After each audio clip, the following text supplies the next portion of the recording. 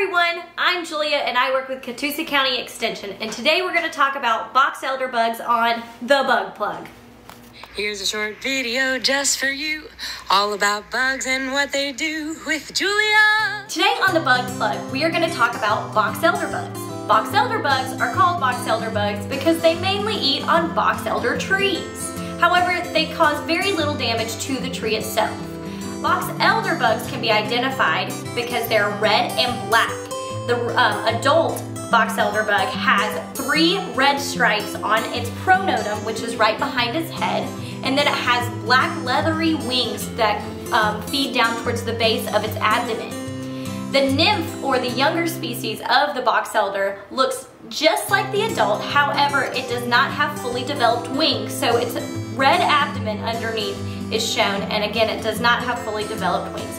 During the autumn months, the adult box elder bug likes to overwinter, sometimes in your home, in large numbers, and not just large numbers, but very large numbers. And because of these large numbers, we start getting calls in our office with concerns about these bugs.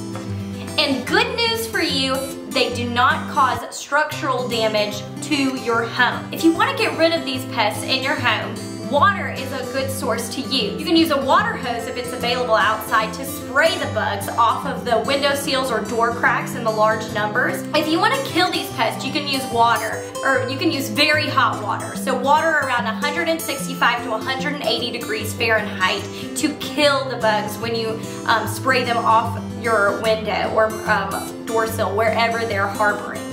However, be careful when using hot water, and also if you're using that hot water outside, be aware that it can kill grass.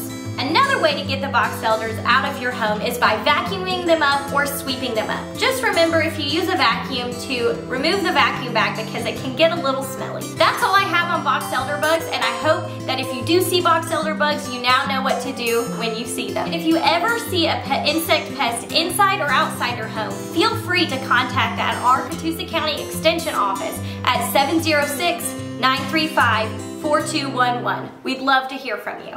And we'll catch you next time on The Bug Plug.